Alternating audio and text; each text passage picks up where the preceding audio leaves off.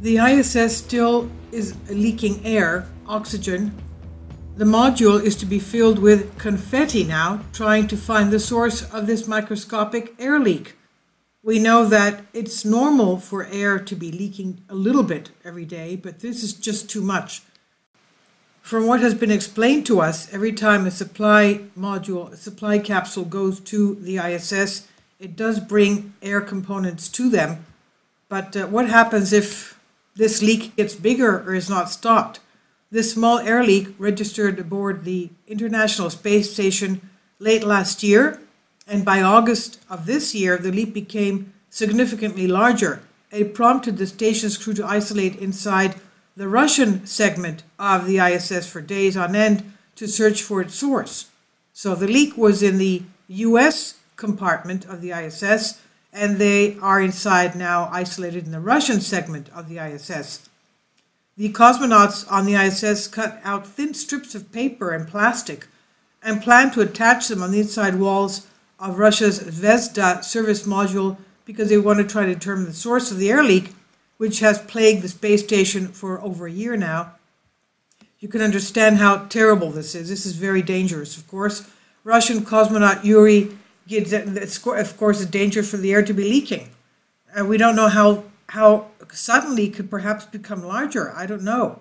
Now, Yuri Gidzenko, the Russian cosmonaut who contacted two Russians aboard the station, flight engineers Anatoly Ivanishin and Ivan Wagner, say these cosmonauts were asked to deploy a pair of GoPro cameras in the suspected leaking chamber of the Zvezda module before closing the hatches. One of the cameras is expected to engage in the real-time monitoring of the pressure gauge to determine how quickly pressure drops in the compartment. The other is expected to watch the movement of the strips of paper and plastic hung around the module, with others allowing it to freely flow through. So how many holes are we talking about? This is the Russian compartment? I thought the US compartment had the hole. Why is the, what's with the Russian compartment? He says that one of the cameras is expected to engage in the real-time monitoring of the pressure gauge to determine how quickly pressure drops in the compartment. The other is expected to watch the movement of the strips of paper and plastic hung around the module, with others allowed to float freely through it. And if all goes well, as planned, I guess this is an experiment in action, right?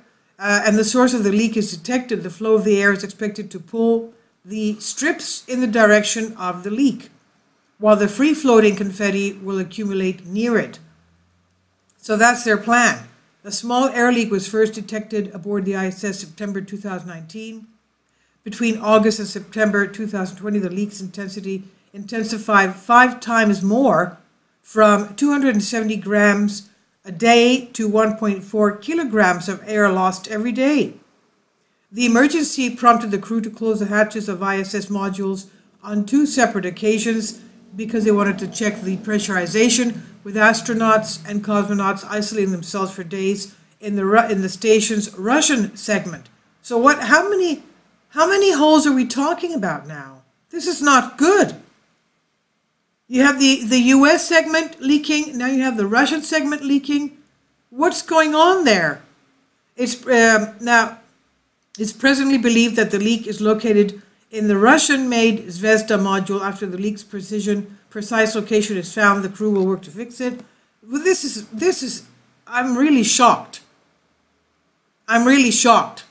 Now, earlier, Vladimir Solovyin, veteran cosmonaut and flight director of the Russian segment of the ISS, said the leak size could be as small as 0.6 to 0.8 millimeters in size, making it difficult, if not impossible, to find.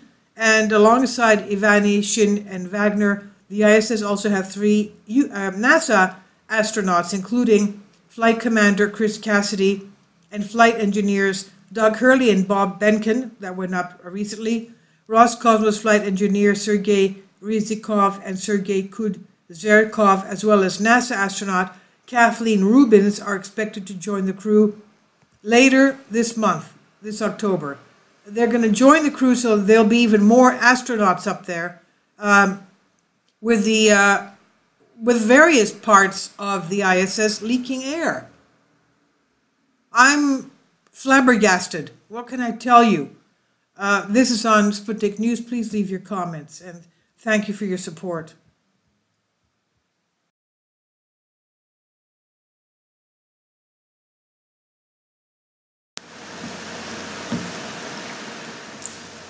If you'd like to join me on my Patreon account, you will hear content not covered by mainstream media.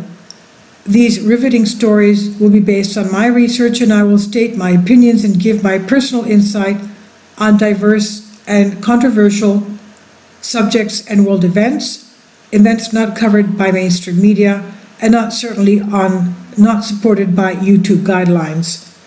So whatever I have on my Patreon, most of those will not be on my YouTube channel. Please consider becoming a member today. More of the most significant and important videos will be on my Patreon channel. Your support helps me to continue my research and keeps this YouTube channel alive. And we depend on your support, your generous charity, because we help economically challenged families here in Athens, Greece, in Kapota, and we also help the young generation with university tuition and the community around our church. Thank you.